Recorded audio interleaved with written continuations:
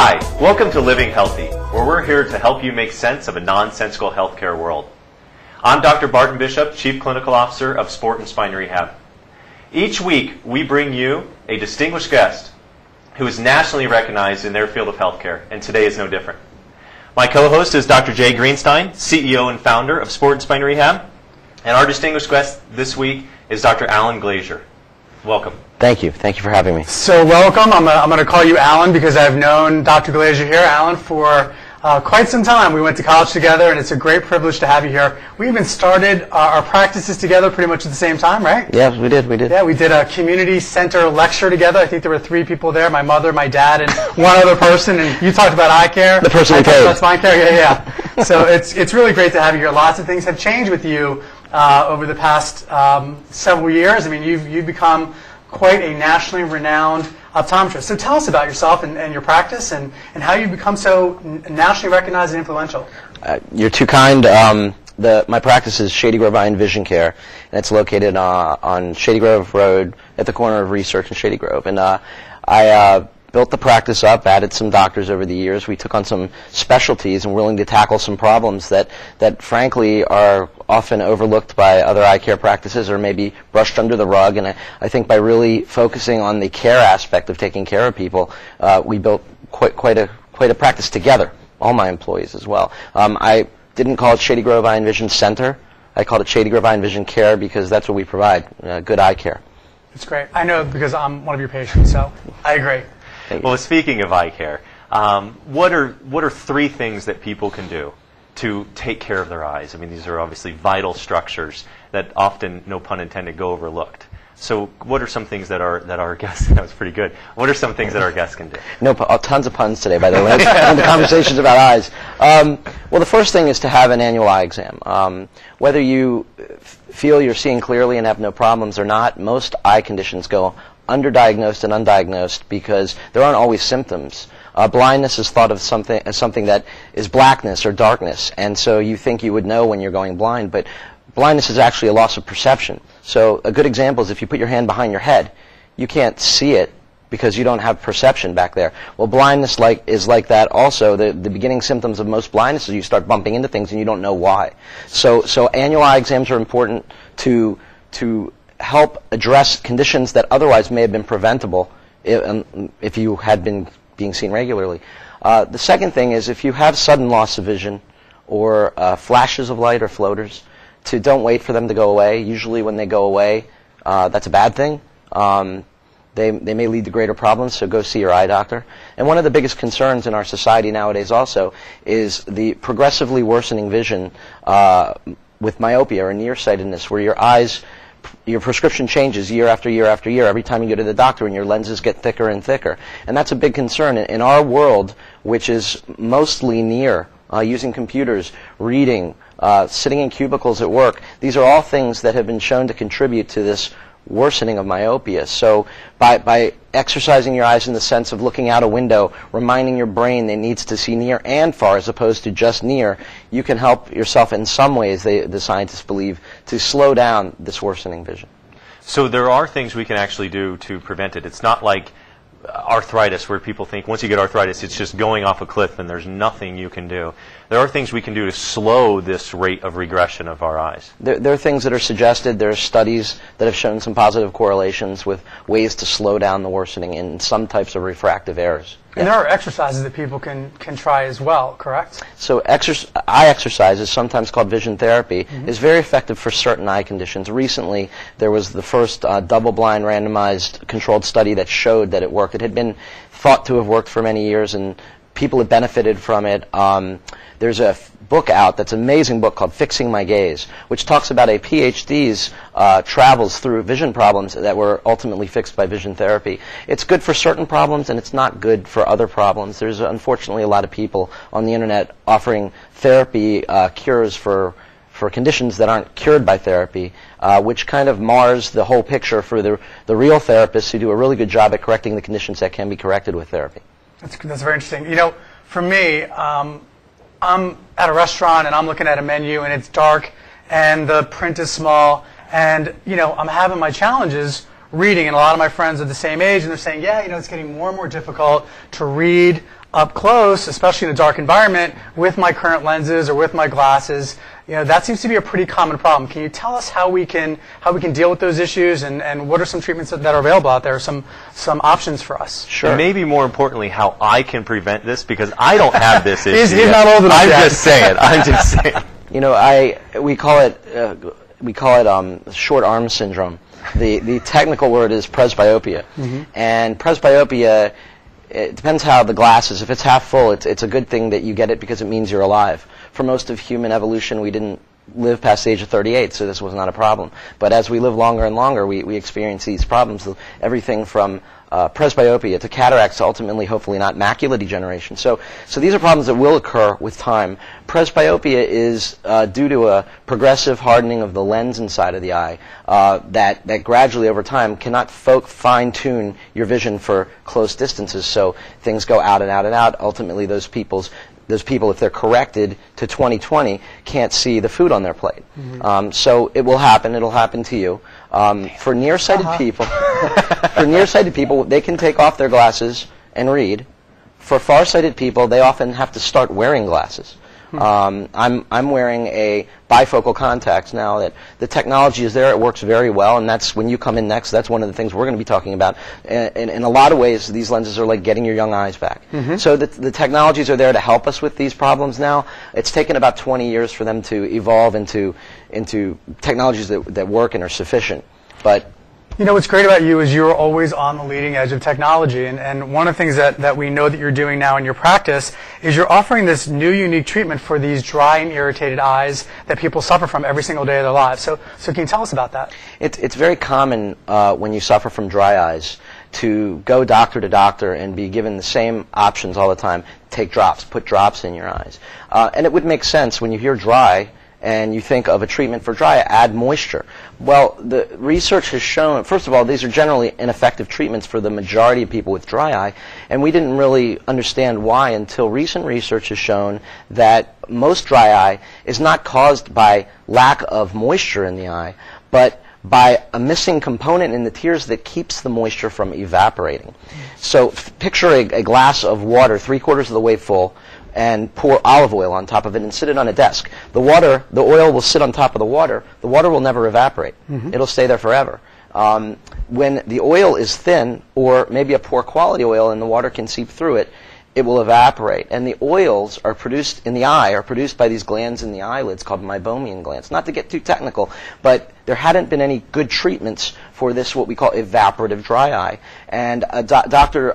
Donald Korb, a famous optometrist in Boston, invented this machine, LipiFlow. When I heard about it years ago, I said, I got to get me one of them. Because these are patients that my only treatment for them is to recommend they use warm, moist compresses on their eyes at least 4 times a day. Imagine having to do that in the middle of your workday. If you're somebody who wears makeup, I mean, it's almost undoable. So those people just suffered.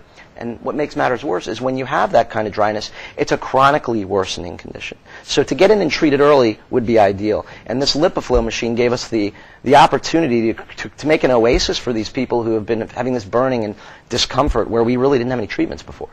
So you are one of the first to offer this in the region, right? I wear a really unique hat with this. I was the first optometrist in the world outside of the clinical trial to have this machine. Wow. And I'm the first doctor in the Washington area to have it, and as a result, have the most experience and our practice has done the most procedures with it to date, almost 100 procedures so far. Okay, that's awesome. Yeah. So this makes for great stats. Out of those 100 people, what kind of success rate are we talking about? I was hoping you'd ask that. The clinical studies showed about an 80% success rate, and that's about what we're seeing in our practice. Okay. Are there certain factors that are tied to someone not responding to this type of treatment? Yes. There's a diagnostic machine that comes along with the treatment. We measure you on that, and it tells us how thick that oil layer of your tears is.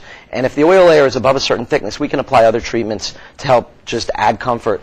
If it's below a certain level, it's almost a done deal that's the problem, and that the LipiFlow will help 80% of the time. Great. Really changed some people's lives with this. That's awesome. It's been very exciting.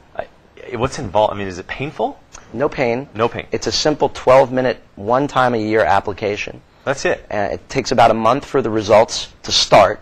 And then once they start, they get better and better over the next 9 to 12 months.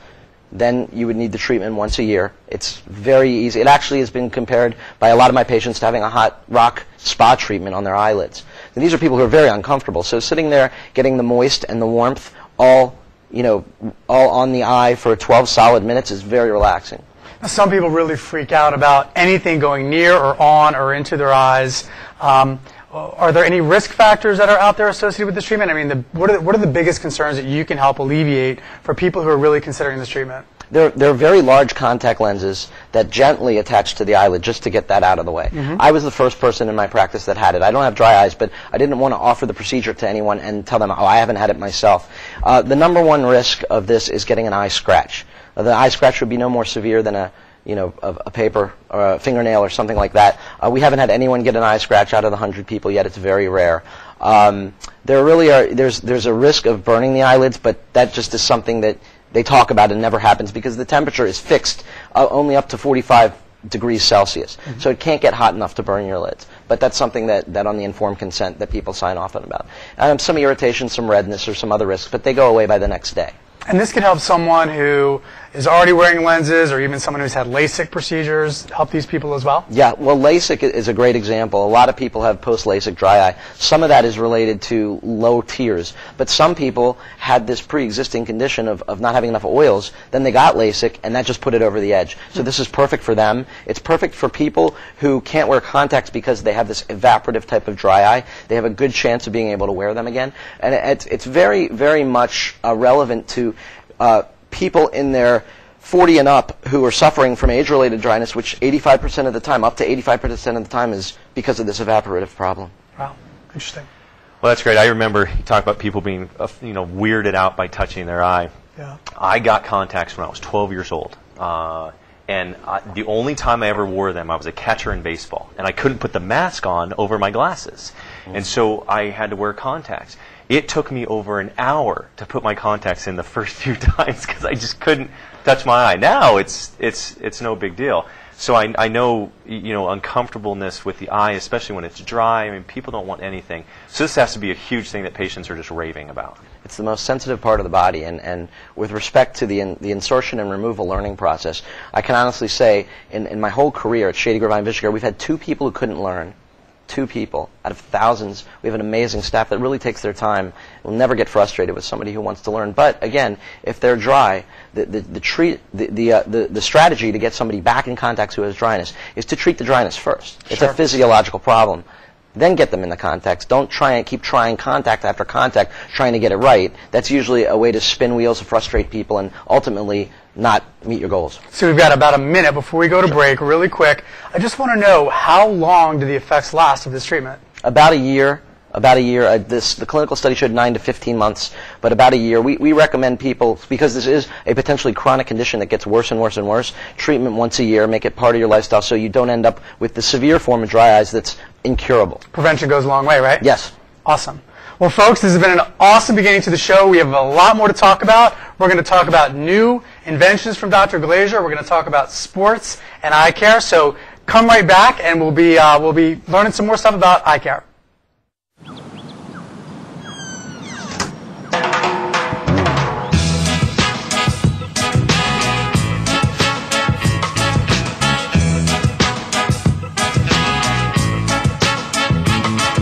Hands can do incredible things. Now they can even help save a life with hands-only CPR. If you see an adult suddenly collapse, just call 911, then push hard and fast in the center of the chest until help arrives. Learn more at handsonlycpr.org. Welcome back to Living Healthy, where we're joined by Dr. Alan Glazier. I tell you, this has been a great time. I'm peering deep into your eyes. I think we're getting some great eye care stuff. One of the things that my dad recently told me is that he has a mild case of macular degeneration. And you were saying that your mom has the same thing. Also been diagnosed. I know this is a common thing. Tell us a little bit about what exactly macular degeneration is. Now, right now, it's the #1 blinding eye condition in people over the age of 65. Wow. It's been that way for a while, especially with the aging baby boomer population. The macula is an area in the back of the eye in the retina that's responsible for almost 90% of everything we see. Everything you look directly at or focus on. If the macula gets wiped out by disease, and there are many diseases that degenerate the macula, but if it gets wiped out by this age-related change, then you cannot see detail at distance or near. You never go totally blind. You can navigate your environment, okay, but you couldn't see my face looking at me, and you couldn't get around the blank spot. It's right dead center, which makes it very hard to read or see things up close. People get robbed of their vision in their golden years. They can't see pictures of the grandchildren. They can't sit and read a magazine or a book. And what do you want to do when you're retired? You want to have hobbies. You want to work with your hands, maybe do things and it's just impossible for them. So it's devastating blindness. Sounds it. I hope that I don't, but if any of us do, what can we do about it now? What do you have? We live in an amazing age. In 2007, there was a drug came out called Lucentis or Avastin. These two drugs came out, and if the devastating form of macular degeneration, which is the wet form, was diagnosed within a short window of time, 48 hours or so, you can get treatment with this drug, and it can reabsorb the damage and restore vision in many cases to better than 20/30 again. So quick diagnosis was crucial. It's been an amazing drug. It works, I believe, in 45 to 60% of patients who have it. And then followed up by regular visits to your retinologist to monitor it and make sure that it stays resorbed. The dry, that's the wet form, which is the more devastating type. The dry form, which is I think what you both said, you had family members with that. The dry form, there's no way to prevent it. There's some data suggests that lifestyle changes, specifically intake of leafy green vegetables, specifically spinach, with lutein and zeaxanthin, which are the two vitamins that go right to the macula and protect it, is helpful. There are vitamins in the stores like Preservision and Ocuvite and several others that also can supplement the intake of these vitamins that protect the back of the eye. But we don't really know what vitamins our body absorbs and what it doesn't. So making sure that you get that spinach, the kale, the collard greens, those are the things that have these particular vitamins, and it's crucial if you have a family history. I mean, that's great information for everybody out there. You've given them some information about the pharmacologic treatment and the nutritional treatments as well, the nutritional things they can do to prevent this from occurring or maybe feel better. But you've also developed a product. You've got a patent. You're being very humble, but you've developed this amazing product called Liquilens. So, tell everybody out there about Liquilens. Well, I recognized an unmet need. These people who have macular degeneration and vision loss, if it's stable, they still can't see. They're not getting any worse, but they can't function. They can't do the things they want to do. So I came up with a way to optically correct this for them. These are people who you may see on buses or in public transports or at work who have these huge magnifying devices that are looking very closely at stuff. And magnifying devices on their own have some problems associated with them. They have barrel distortion. If you hold a magnifying glass up, you can see things towards the edge curve, which limits their field of view. Also, the nature of magnification is such that the higher the magnification, the closer people have to hold things to see it. Well, I've figured out a way to get that magnification inside of the eye, which eliminates that distortion. It enables much more give in terms of your ability to look at near. And the way the lens works is in straight ahead gaze, the near focus goes away. So on down gaze, based on gravity, people are able to get that additional magnification, and then when they look up, it goes away. That's phenomenal. Now, this is truly an international product. So you've worked with other governments as well to help get this product to market. So tell us about your relationship with the government of Estonia. Well, we were fortunate to get involved in a grant funding project in the European Union, and Estonia, who is building their economy on medical device. They're an emerging economy. They're highly motivated, highly technically skilled, very bright people, very excited about this technology, awarded us a grant a year and a half ago, and we were awarded a second conditional grant, which is conditional on us raising additional funds, and we're working on getting that done now as well. But the end result will be the additional funds, the grant money, which will get us towards market in Europe. It's phenomenal. You walk into his office and you see all these patents on the wall. That's amazing. Just really great stuff. So when can we expect to see this on the market? If things move along according to plans. 4 to 6 years, 3 to 5 years in Europe, and then maybe fast tracking here. We're hoping, because there's such a need. It also solves a problem in another parallel market, which is $1 billion as well. People who have cataracts removed but can't read up close as well. So it works on down gaze for reading for people who have what we call presbyopia, which we talked about in the first segment. Presbyopia post cataract. They normally would have to put on reading glasses, but these devices in those type of patients are called accommodating intraocular lenses. They accommodate your vision from near to far. So there are really two parallel markets for this. We're going to help a lot of people, we hope. Fantastic. That's really cool. That's really cool. Well, I hope that this all works. I hope that the Estonian government and the Europeans are working as good lab rats, and then we can get it into everyone around the world that is suffering from this macular degeneration and even cataracts, as you said. All right, so let's shift gears a little bit here. Let's move into something that is also of equal interest, which is the use of the eye in sports. I think it's something that is largely overrated, and I think one of the first times that we met, Dr. Glazier, was years ago. We did a football camp with Jabron Hamden. Yes. And you were talking at that time about how certain receivers might have, let's say, a left dominant eye where they see better out of the left, and they would struggle when running down, let's say, the left side of the field, turning back to the right where they were using their non-dominant eye, and they couldn't see very well. It just blew me away, because I realized here I am, a physical therapist, working on the body, and I had never considered the eye as being important in sports, and it was just, I completely missed it. So tell us about it. You remind me how much stuff we've done together. That was a great day. That was fantastic. A great day. And I don't know if you remember that child that we saw out there, and I was watching what a talented athlete he was, but he couldn't grab the ball. And so these are the kind of things that there are many approaches to help treat. Like, first of all, make sure they're corrected. A lot of these kids haven't even had an eye exam, and it's not that they're not functioning at their best athletic ability; they just can't see. So Pete Rose was quoted. Somebody asked him one time how he was such a great hitter. I wanted to see the question how you were such a great gambler. I don't know if he was that good. But he said, "See the ball, hit the ball." It was a very famous quote, because it's that simple. If you can see it, you can connect with it. If you can't see it, you're not going to connect with it. And there are specialists out there. I've worked with some patients to improve their hitting through training, exercise through reinforcing actions tied to the visual cortex and their vision.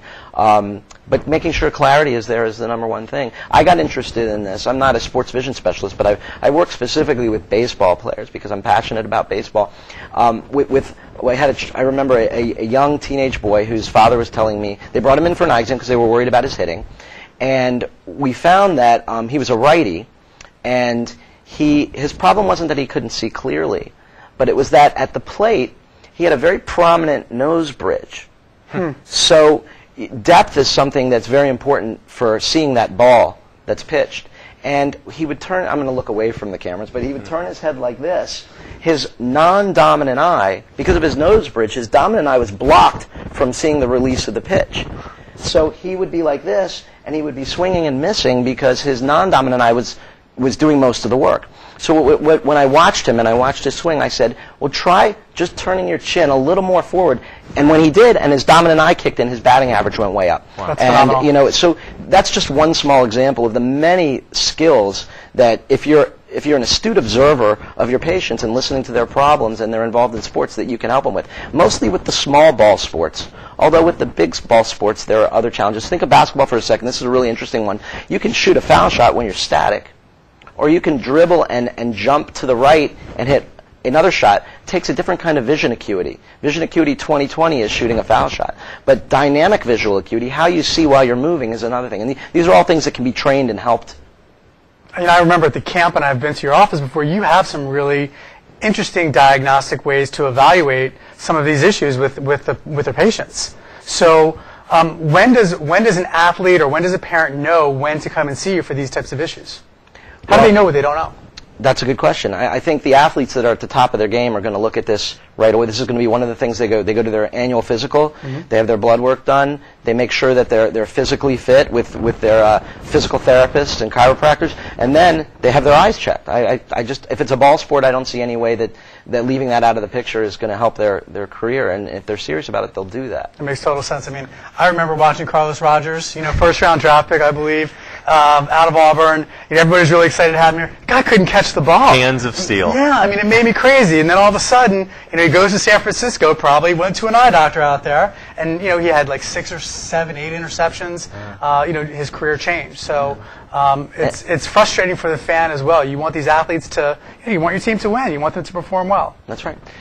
Speaking of career changing, they talk about in baseball a guy like Bryce Harper, who had is a 5-tool athlete. I mean, hitting, running, fielding, et cetera, et cetera. But there was a lot in the news recently about him just getting some contact lenses, and how much that helped his hitting. I mean, he went from a guy that had a decent average, decent power, to this year. I mean, he is a phenomenal baseball player. What happened there? Oh, Bryce Harper, who another, if there was a 7th tool, it would be heart, because he's all heart out there. I mean, I've never seen anybody try as hard as he does. He's phenomenal. I was friends with his eye doctor from when he was in the minors, and without disclosing anything of patient confidentiality, because I don't know myself, but they probably checked to see that he was seeing clearly. They probably checked to make sure that his depth perception was working well, and they probably gave him some of the type of advice like I just gave you before. I mean, doctors who work with athletes frequently have ways of helping them to spruce up their abilities. Their peripheral vision, that's a big one. You can actually expand your peripheral visual field through training. And that's been proven. And the eye teaming, how the eyes follow, how they work together, what's called saccadic pursuits, how they quickly move around to catch a bouncing ball and be able to adjust physically to get that. These are all things that likely were worked on with Bryce Harper. That's something that hockey goalies have probably as much as any sport. Their ability to see that puck, to see almost 180 degrees peripherally, and how it bounces and all those tips. I mean, they have amazing visual acuity. And visualization skills are important too. Just kind of a very Zen-like closing the eyes and visualizing all the scenarios, and then seeing them with your real eyes. Those connections are really important in the brain. I think about what we do every single day, and we work on everything from obviously decreasing pain, but also performance and improved proprioception and that coordination and body awareness. And it seems like we have to integrate more as a healthcare team. I mean, what you do integrates so well with what we do. We can fix the mechanic side, we can improve the neurology side, but incorporating the eyes is really, really important. So I think we need to encourage providers to work together and hopefully have more multidisciplinary conversations like this. Absolutely, I like that. This has been an eye-opening show. I had to say it. It's eye-opening. But in all seriousness, you're a phenomenal optometrist. How can people get a hold of you? Oh, well, our practice is on Shady Grove Road and Research Boulevard. The phone number there is 301-670-1212. My email, you can reach me personally at my personal email, aglazier@youreyesight.com. We are on Twitter at eyeinfo, and on Facebook at Optometrist Rockville. Our doctors see patients on an appointment basis, but the optical is open between 9 and 7 weekdays, Fridays 9 to 5, and Saturdays 9 to 2, and we offer advanced optical options as well. That's fantastic. Fantastic. Yeah, I got my glasses from him too. Yeah. So folks, thanks so much for being with us today. This was an absolute fantastic show. My good friend, our good friend, Dr. Alan Glazier, thank you so much for being here. Next week, we have another phenomenal guest, a very distinguished pediatrician. Dr. Victor Abdow is going to talk about pediatrics, ADD, and ADHD, and how he can help your patients, your kids, excuse me. So, thanks so much for joining us on Living Healthy. I'm Dr. Jay Greenstein on behalf of Dr. Bishop and Dr. Glazier. Thanks for joining us today. We'll see you next week.